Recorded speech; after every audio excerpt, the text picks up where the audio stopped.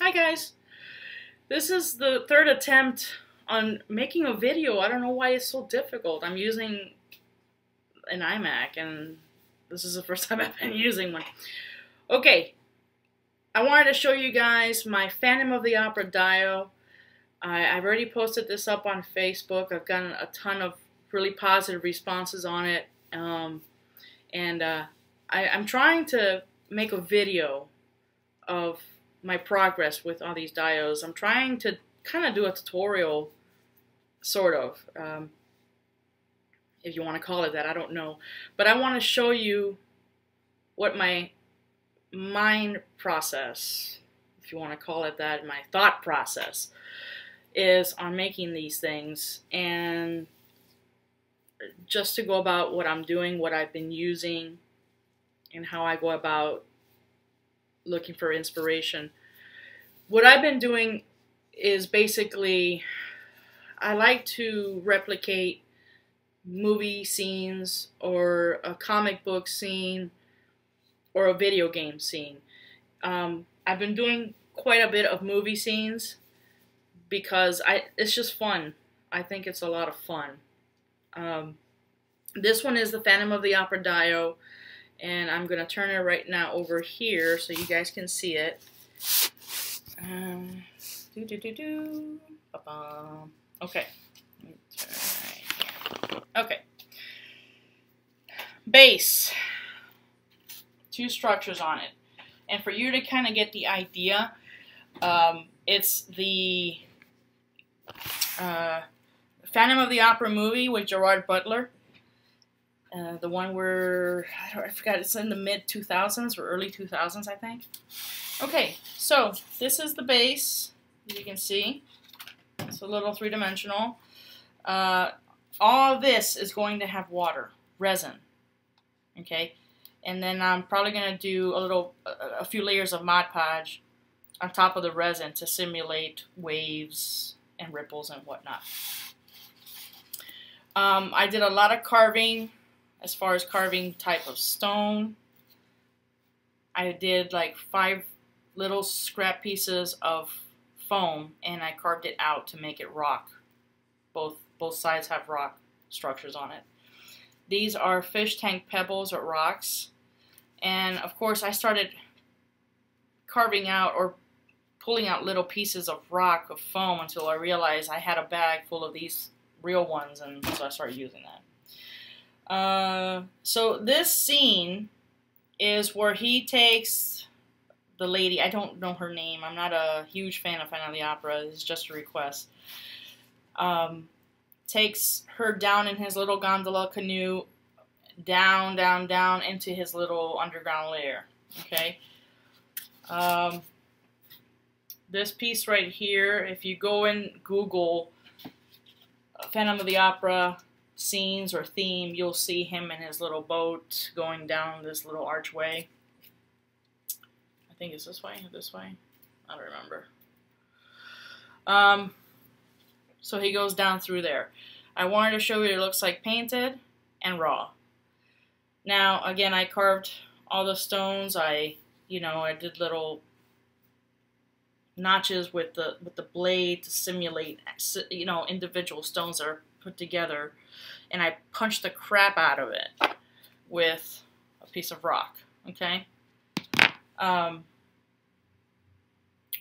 This is black latex paint that you can buy Home Depot or Menards or wherever. This will last quite a bit, and I like the look that it gives. It's latex paint, so it gives it a good coating. As you can see, and I'm sorry there's some noise in the background, somebody's cutting their grass, but I think this is going to look really badass. And in the background, I'm going to draw out you'll see it if you look at the picture. It's a wall and it has like this window with some wrought iron in it and some stairs all the way back here where he's going to go down to his lair. So I'm going to paint that up instead of putting up another piece of foam board here. I think that might look even cool. It kind of look three-dimensional because it'll go from here like this following the water into the back of the wall. I think that would look pretty cool if I can make it look like that. Other than that, I don't know what else to say, but I might just do a video after I'm done painting it all black, and then I can start doing the actual, I think I'm going to do like a sandstone coloring. That's what it kind of looks like, but it's going to be very dark. It's very dim down there. And obviously I'm going to do the painting and the water. What I'm going to do is a mixes of blue and green, and I'm going to do some swirls. And there's some lights underneath the water. And what I'm going to do is I'm going to simulate that, I'm going to put like probably down here and down here, like a bright yellow, in the middle white, and then let it spread out like that. And it'll just look like there's light under there, because I don't have LED lights. I'm not going to mess with it right now because I don't really know how to do that. So other than that, stay tuned. Stay tuned to see what comes about next. And I want to thank you guys for liking all my videos. I see that some of them are getting a lot of views and quite a few likes. And I want to thank you. I really do appreciate it. And it's basically because I've seen a lot of tutorials, a lot, before I started doing this, just to get an idea. And then you kind of follow your own niche. You follow what you want to do. Some people like doing the ACBA stuff, which is completely awesome. They make dioramas to put their action figures on, and then they do a little toy photography, and that's really cool. I found, for me, since I'm a big film buff, I love to recreate scenes. Like I said, whether it's a movie, a video, or a comic book. I like to recreate scenes, and it's just like a challenge for me to see if I can make it look just like it. So I'm going to continue doing that until I kind of run out of ideas. But yeah, I wanted to give a thanks to Al Figures on YouTube, and he is one of the guys that I was looking at first, and looking at his tutorials and seeing his thought process. And he actually he wrote me, and he's like, I really like to know what your thought process is when you're doing these things. And I told him, okay, well, I'll try to do some videos instead of slideshows, which is what I've been doing. So, Al, thank you very much. I really do appreciate it. You guys, you and the rest of you guys on Dial Structure really rock, and thank you. Dial Structure on Facebook is a great group of people who showcase their talents and their dioramas on there. They show their progress, their work in progress, and then they show the end results, and I think that's fantastic. Quite a lot of people are on there. They're joining the group every day, and you know, you just get a lot of positive feedback from these people, and it makes someone feel really good about what they do. So check them out, Dial Structure on Facebook.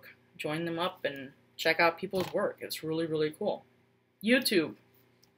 I mean, if you want to learn how people do their process, type it in. Type in, you know, dioramas, terrain. I get my ideas from people who do mini wargaming. They do terrains. They do railroads. World War II diorama. It's just little things here and there that you can apply to your diorama and make it look even better. So I'm looking at all that stuff. But again, thanks a lot, guys. I really appreciate you watching this. If you like it, please give it a like. If you want to see more videos, subscribe. I will have a lot more, I promise. So thank you once again.